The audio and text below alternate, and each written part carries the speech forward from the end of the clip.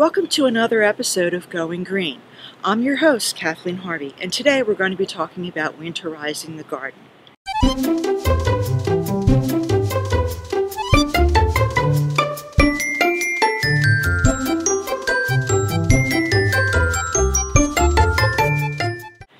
As you all know, we've had a killing frost here, so now that it's going to be cold for the next few months, there are some things that we should do to prepare to help our plants get through winter. So let's get started. As you can see, the results of the killing frost we've had has killed many of our plants back to the ground or nearly so. So the first thing we want to do is prune the plants, but not all the way back to the ground, but leave 8 to 12 inches from the top. So we take our handy pruners and we go down here and we prune some of the tips off and get the stems while leaving some of the plant. Pull all this out. This is actually a subtropical lantana which I'm trying to get to overwinter. These plants are a little bit tender in this area. They're not native to this area, but I'm trying to push the envelope of what might be able to grow in this area. So since these are commonly grown as annuals, I'm pruning it back and I'm going to try to protect it to see if I can get it to overwinter. Now that we've finished our pruning, I've gathered some leaves that I collected from my lawn, from the leaves that fell during the fall, and I'm going to walk with them back over here to the plant that we just pruned. And what I'm doing, I shredded these leaves. You can either use a leaf vacuum, you can take your mulching mower and mulch them that way, or if you have a lawnmower that collects leaves, collects the grass as you mow your lawn, you can bag it and save that. So what I'm doing is taking my shredded leaves here, and I'm going to place it around the base of my plants. So any tender plants that you have, you want to carefully use, and shredded leaves work much better than whole leaves. So I'm protecting the lantana that we just pruned. I also have a palm that I'm growing here, so I'm going to put some leaves around my palm. And the purpose of this is to provide extra insulation. It's like giving them a blanket. And this blanket will help to keep the temperature even so that the leaves and the roots especially, don't heave during the winter. Some days in the winter we have unusually warm days, and then we'll have a cold snap. This constant, what we call roller coasting of temperatures, can cause plants to actually heave out of the ground from the constant thawing and then refreezing. So especially young tender plants, you want to provide a little extra protection for. So that's why I'm doing this.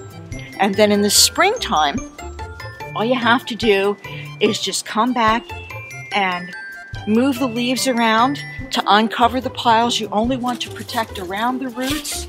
You don't want to protect the whole bed, because if you provide too much leaves or too much cover, you can encourage little creatures like voles, moles, and chipmunks to come and nest in that, and you don't want that because then they might eat the roots.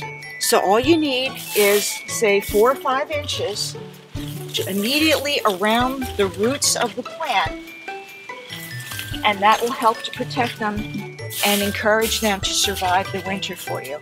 And then next spring, because they're already shredded, they'll decompose partially over the winter, and at the first signs of spring, the first sign of growth, then you simply come back and you use your hand and just brush them around. And they'll very rapidly decompose and help to feed your plants. For those of you who may have taken advantage of some fall clearance sales and had these wonderful grandiose plans of, you bought these plants on clearance in the fall, you planned to get them in, but things just didn't work out, life took over. What do you do with the plants to try to get them to survive the winter? Well, here's a tip. Here are some plants that are meant to be outside. These are not house plants.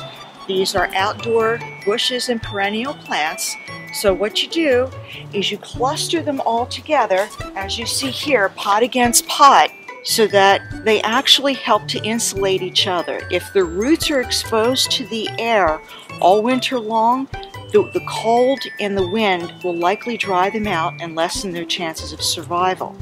To enhance their chances of survival, you cluster them all together, pot against pot.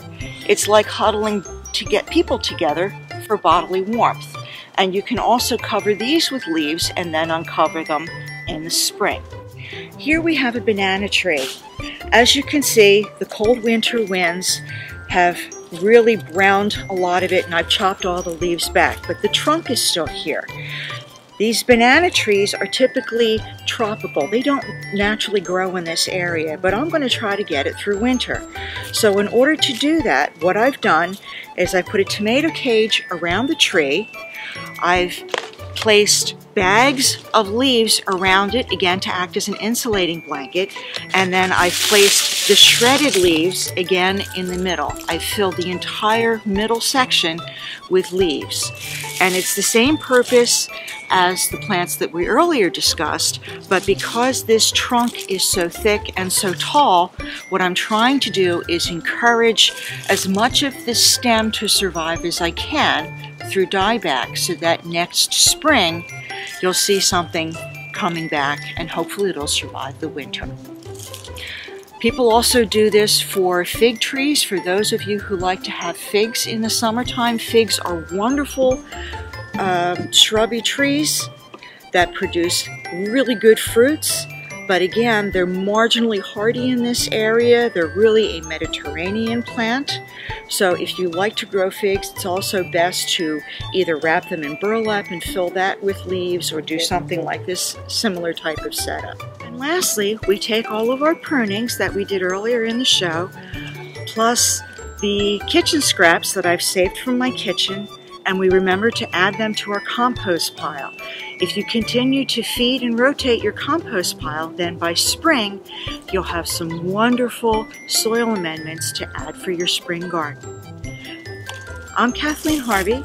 This concludes today's episode of Going Green. Thank you for joining us. We hope to see you next time.